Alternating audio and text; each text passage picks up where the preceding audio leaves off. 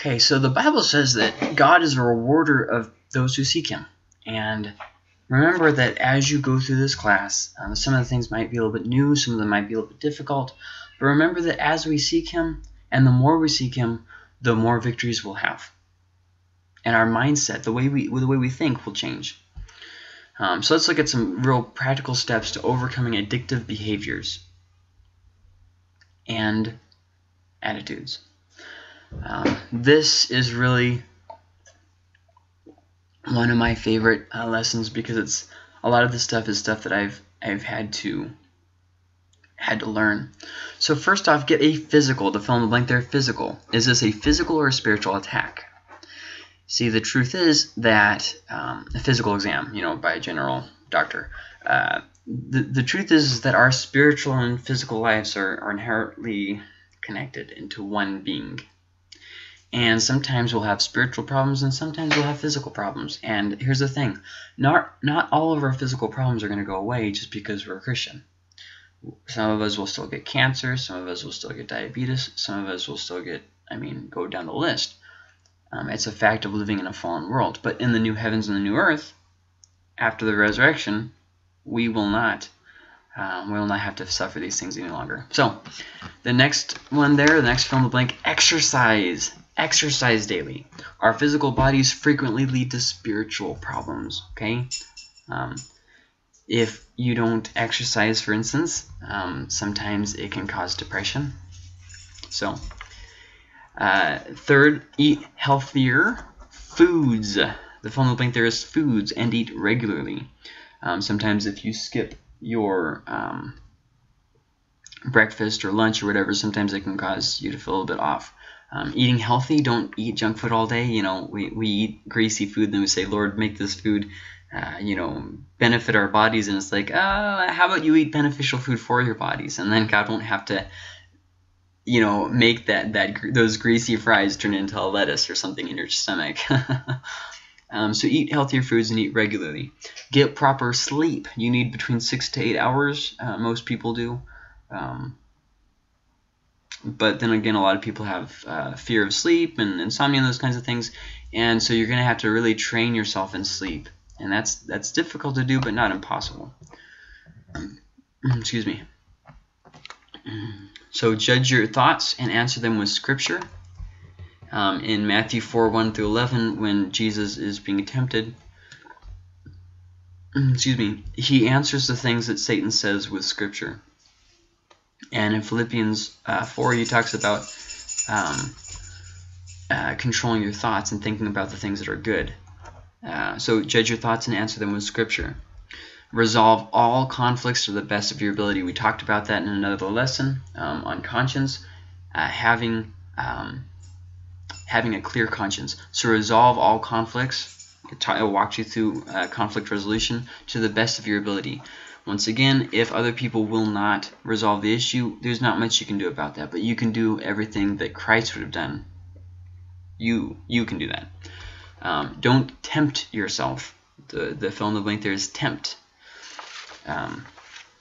We think, I'm real strong, I'll never fall, and that's just not the truth. James 1:14 through 15.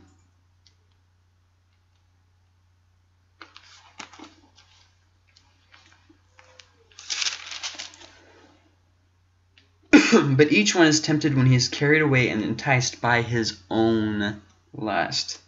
Then when lust is conceived, it gives birth to sin, and when sin is accomplished, it brings forth death. One of the hardest things to do as a Christian is to accept your own failure.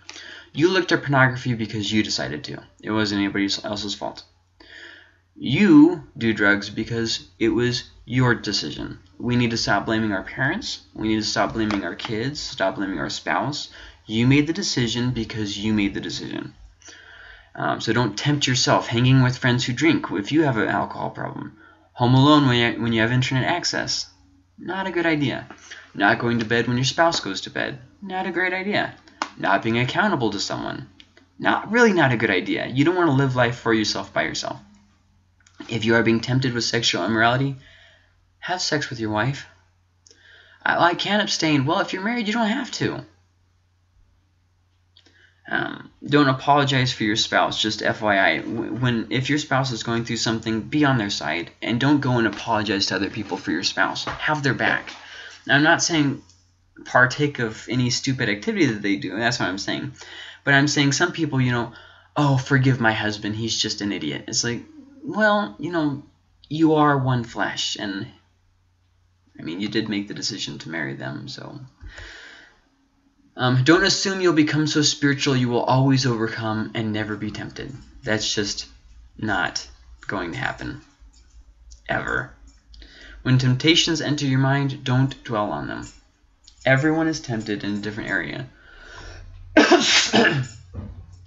Excuse me. Everyone is tempted in a different area. Don't assume that it's just going to disappear. And, oh, I'm better than everyone else now. It's not going to happen like that.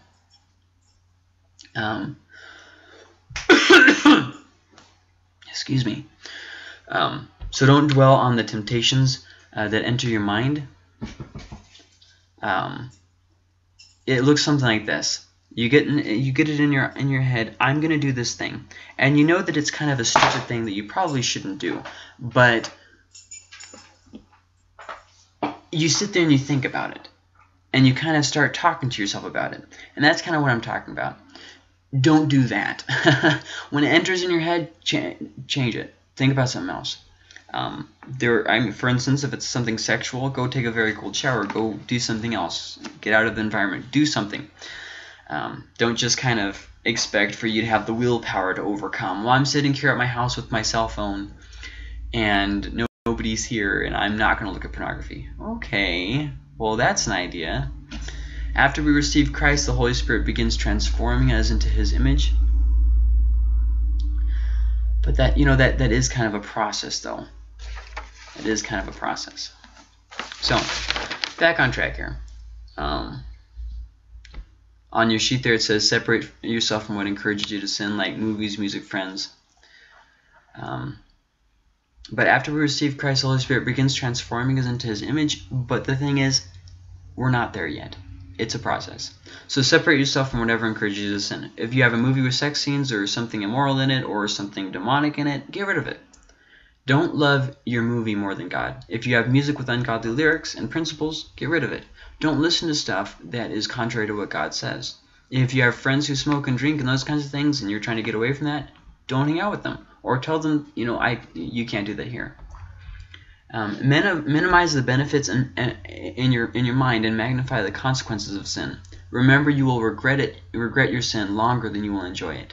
How long does it take to look at pornography? Not that long. But how long do you regret looking at pornography? In the Bible it talks a lot about the consequences of sin. I had some there on your sheet.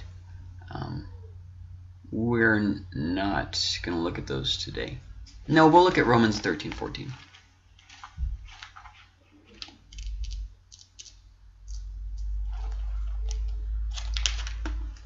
Romans 13:14. But put on the Lord Jesus Christ and make no provision for the flesh in regard to its lusts. No provision. So, discover your triggers. We kind of get conditioned to sin, if you understand what I'm saying. We become conditioned to behave or feel based on repeated patterns, things we do regularly. Every time I play a certain video game, I feel enticed to watch porn. Don't play that video game. Don't play it at that time. Play when other people are around. When it rains, I feel really sad. So start doing things that make you happy when it's raining, and then you can reprogram the way you think about stuff. And also be real with the past. Sometimes something will have happened in the past, and we kind of just keep ignoring it. Another thing is sometimes if it's too cloudy, especially in like wintertime, it will make us feel depressed because we're not getting the light from the sun that we need. And multivitamins are great for that. I've been smoking after work every day since I was in high school. I tried to quit, but at that time, I get a desire that I can't fight off. I get that. But you're going to have to retrain yourself.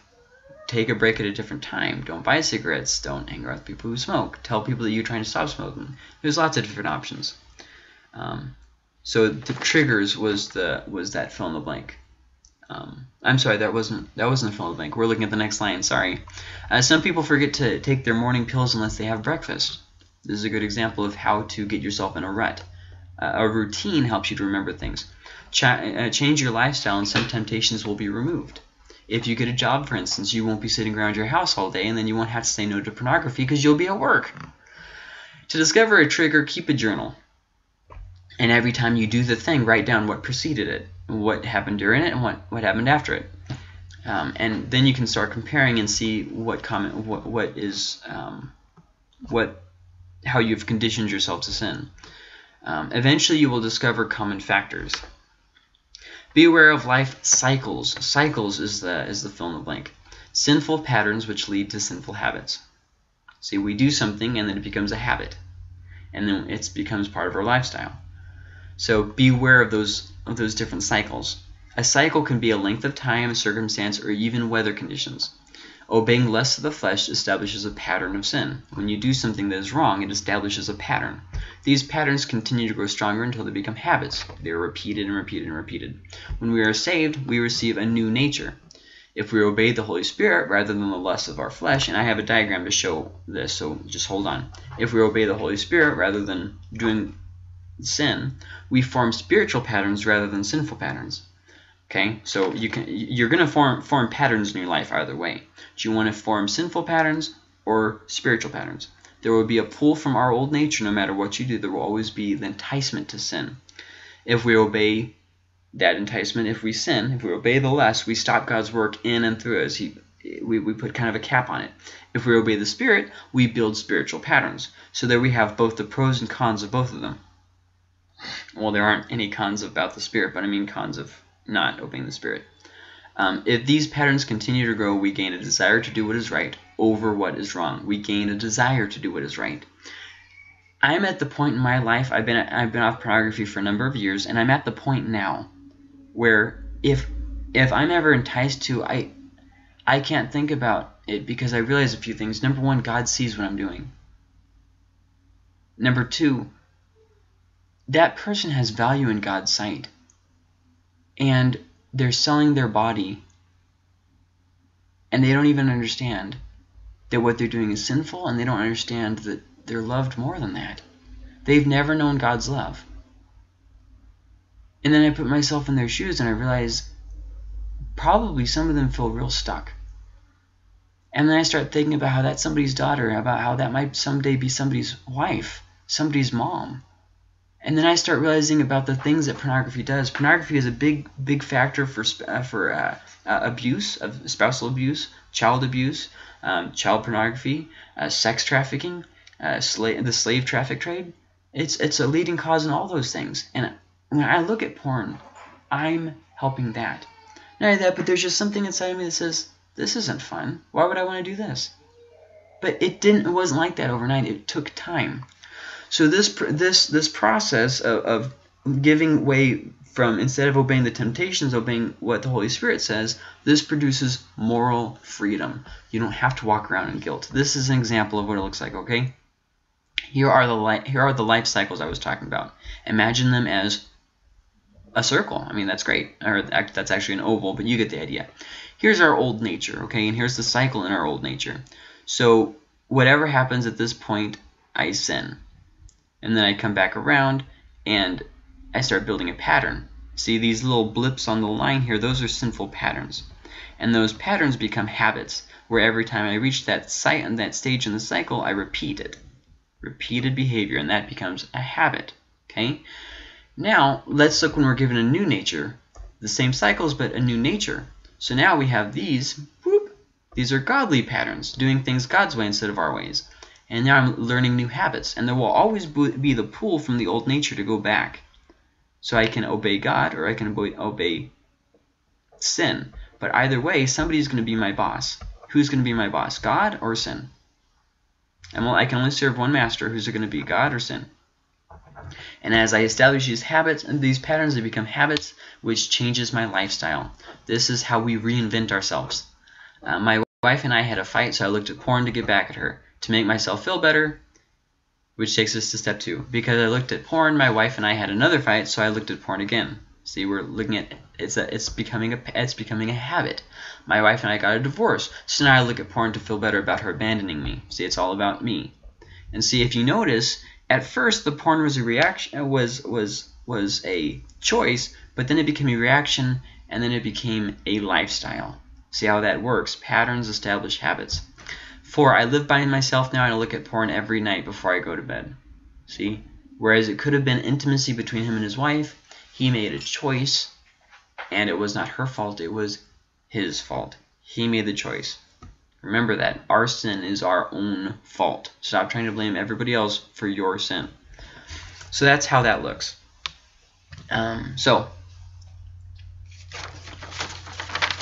People are always either obeying or fighting sin. That's just a way of life. Patience or anger. You will either actively pursue patience or you will actively pursue anger. That's how life works. Life in a lot of ways is black and white. Not always, but in a lot of ways it is. When you are tempted to sin, realize it is an opportunity to test your faith. James 1 talks about that. The more you obey God, the more you desire to do what is right. Don't give up. We'll look at that. Hebrews 10:39. Excuse me. Hebrews 10:29 says this. How much severer punishment do you think he will deserve who has trampled underfoot the Son of God, who has regarded as unclean the blood of the covenant by which he was sanctified, and has insulted the Spirit of grace? When we sin, we are insulting the Spirit of grace. There is a lot to lose when you give up. There's a lot to gain when you don't. Giving up doesn't make the problem go away. It just ensures you won't have victory.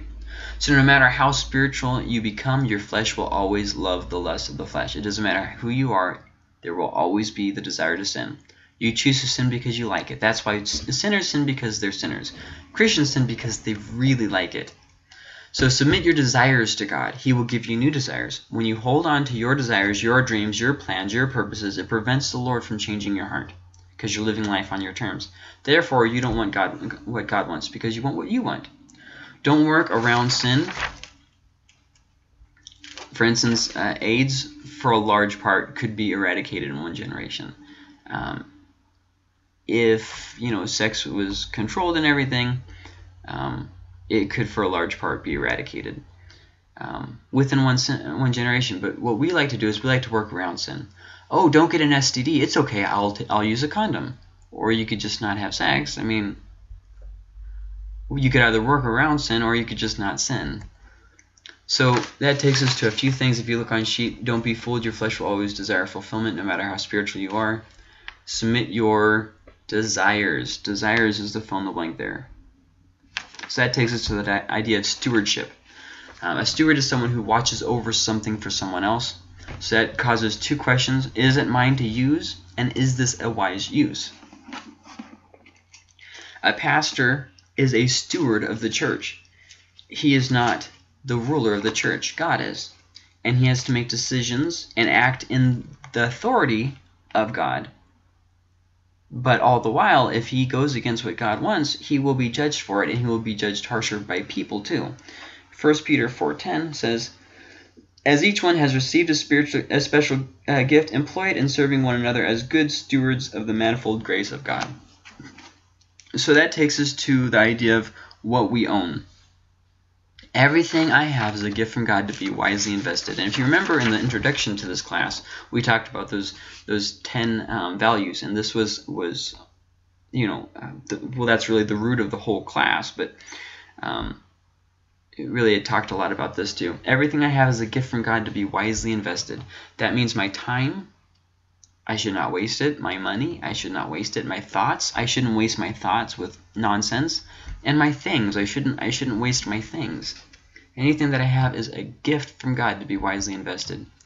Once resources are spent, they can't be reused. They're gone. If you have money and you spend it, you can't make more appear. It's just gone. Everybody has limited resources. Our government has limited resources. You have limited resources. Everything in life is governed by resources. There's no such thing as an infinite amount. And that's one of the reasons why our government is in large amounts of debt. So, Uh, we cannot live however we want. We are examples. Everything we do has an effect. Everything we do, on us or on others. You have to remember this. We are examples, and everything we do has an effect, so we cannot live however we want. God will not hold us guiltless. Though there are consequences, the fill in the blank, there is consequences for our actions. God does not give up on us till the very end. Even if you are in the middle of suffering for what you did in the past, God is not giving up on you. He's disciplining you, working in you character. Because if left on our own devices, we kind of just do the same thing over and over again. So there's a planting time and a harvest time. Things just... There's this process of life. Not every moment is equal. Is it mine to use, and is this a wise use? My time, my money, everything. There's a planting time, there's a harvest time. You can't harvest when you're supposed to be planting, and you can't plant when you're supposed to be harvesting. You can't. When it's time to work, you go to work. When it's time to sleep, you sleep. Life is governed by these little processes. You will never be a teen again. Once you're no longer a teenager, it's gone. Your children will never be toddlers again. There's a process. You only have one chance to do this, and then... See what I mean? But here's the thing. With a lot of tests, God will bring by more tests to help us gain in character. And He will keep allowing us chances and keep allowing us chances. But life is governed by that cycle.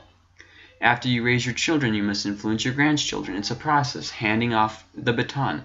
I raise my kids, now they raise their kids, now they raise their kids.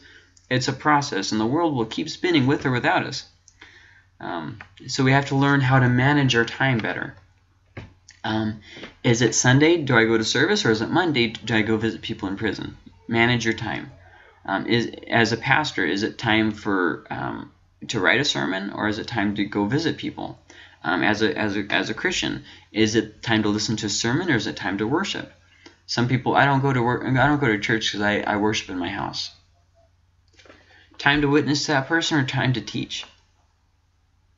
You see, there's different times in life, and we have to respect time because it'll go by all the same. So just a few ideas here. You do not receive back as you invest. So the fill in the blank there is invest. In life, this is just a factor. If you plant one seed, you get a lot of produce from that one seed. A life of sin can be forgiven and an inheritance renewed. God is merciful in His blessings and delayed in His wrath. That's just the way that things work. If you live for God, there will be great consequences. If you don't live for God and you turn to God, God can get rid of what has been and give you something new. And then God is merciful in His blessings. He gives you more than you deserve. You don't get what you deserve, because if you did get what you deserved, you wouldn't exist. Or you'd be in hell, either or. We all have it better than we deserve. And He's delayed in His wrath. Every second that we live is a blessing from God. So let's look now at correcting physical and spiritual laziness. Laziness isn't something that we just do physically. We looked at that in a previous lesson. But it can also be spiritual laziness. Well, I'm just too lazy to read my Bible. I'm just too lazy to go to church. Laziness. Some good ways to do this: fast, give up food, don't eat. When the body is deprived of food, man, I tell you what, that'll get your attention. If you don't have a job and you don't have food, that's a great motivator to get up and work. Don't give food to lazy people. Fast or don't give food. Genesis 3:19 says that by the sweat of the brow they're supposed to be working because of the curse. So I know they're your kids or whatever, but they got to get up off their butt and work. You have to learn to. So don't just fast or not give food, but also learn to work hard. Proverbs talks about this a lot. Rise early. Get up in the morning. If you're looking for a job, get up at 6. Be at the places inquiring about whether they have any positions by 7. If it's already after 9, it's probably too late. And that's quitting time. You really only have about a 2-hour window to look for jobs, 7 to 9. And that's really it. When you turn in an application, go in person and say, hey, look, I turned in an application. I really need a job. Do you have any openings? Come in well presented. I already talked about this in a previous lesson. And it will really help. respect time. Let me read some passages here. Psalm 90:10.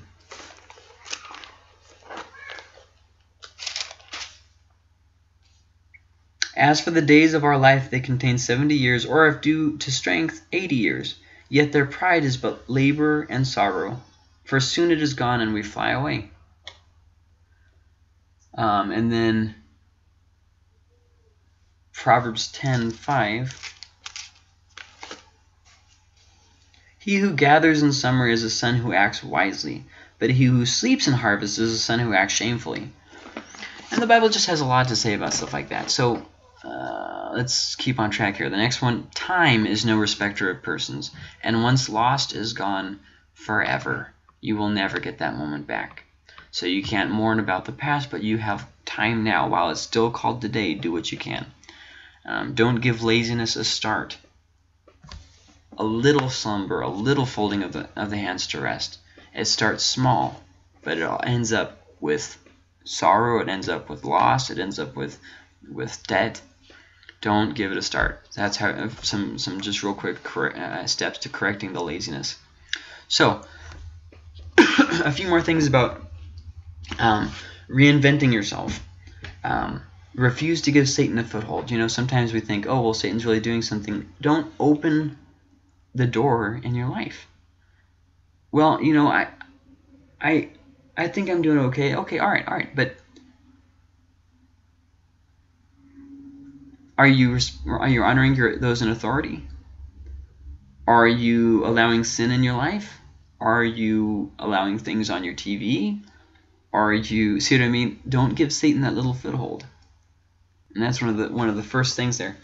The fill in the blank there, judge yourself. Judge your thoughts, judge your actions, judge your attitudes, judge your words, and judge your motivations as compared to God and His Word, not your opinions and not others. I think I'm a pretty good person. What does God's Word say? Where do we need to grow? Well, compared to them, I'm a good person. Okay, but what about compared to God? Change daily. Always be growing. Never reach a place of thinking, I've got it all together. Don't become stagnant. Always judge yourself. Did I do the right thing there? Don't just take for granted I'm right because I'm me. Okay. Continually grow. We do this by serving. Focus on Christ. Serving and focus on Christ. So you're seeking God and you're serving others. You're either going forward or backward. Never forget that. This is not like, oh, I'm in a happy little place there. Nope. If you start laying off the throttle, you're going backwards. Okay, so reject prideful attitudes.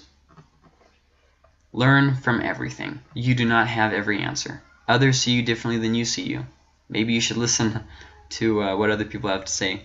Listen to others at least with a grain of salt, even if they're your enemy, even if what they're saying just doesn't sound right at all. At least consider what they said. The past is the past. Good or bad, it's the past. Today, seek God. Today, love others. And today, do the right thing. Well, I really messed up back then. Okay, but it's in the past now. So, we find fulfillment as we put God first and follow His ways. So the fill in the blank there is fulfillment. Excuse me. So Matthew 6, where it talks about seeking first the kingdom of God. Never settle in your walk with Christ. Never say, this is good enough. I'm good enough. God always wants you to know Him deeper and in a newer way. He has more to show you. Even if you think that you know Him, great. There is so much more to God's character than you know. Be humble and be loving. Be willing to listen to advice. Christianity is a lot about balance and not a lot about extremes. Be clean, not a germ freak, and don't be a slob. Be moderate. Don't overeat. Don't be anorexic.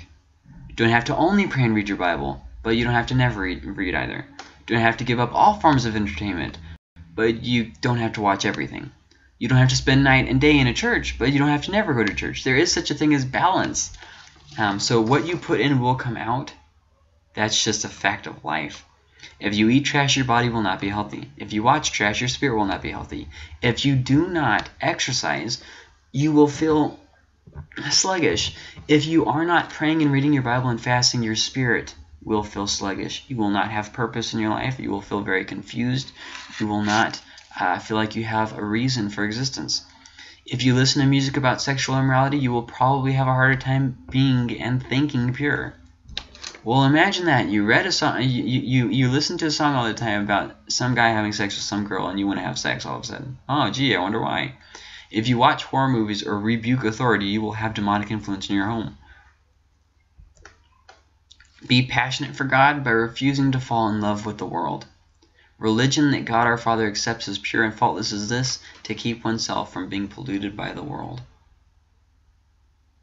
Really just a great passage there. So if you have any questions, ask them below. I'll finish this sucker off by reading some passages that are on your sheet. 1 John 2:15. Do not love the world nor the things in the world. If anyone loves the world, the love of the Father is not in him. 1 Peter 2:1-3.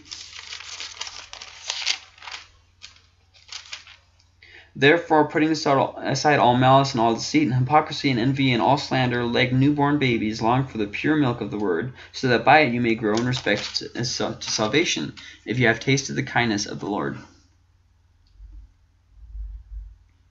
Proverbs 3:11.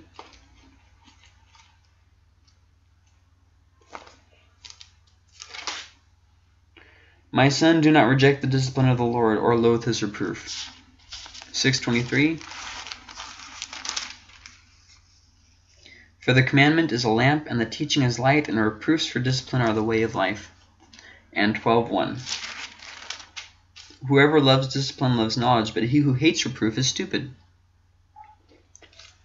2 Corinthians 4. No, I won't read that one. But there's a lot of good passages there on your sheet. Just look through them. Make sure you read them, because this is really for your benefit. You might think, oh man, I'm too busy for that. Don't be too busy to grow. And don't be too busy for God. Next lesson is seeking God. The only reason why I didn't read those passages in this video was so that way it wouldn't take up a lot of time. Because as you can see on your sheet, there's a lot of fill in the blanks. Scripture. Okay, next one will be about seeking God. What does that mean and how do we do it?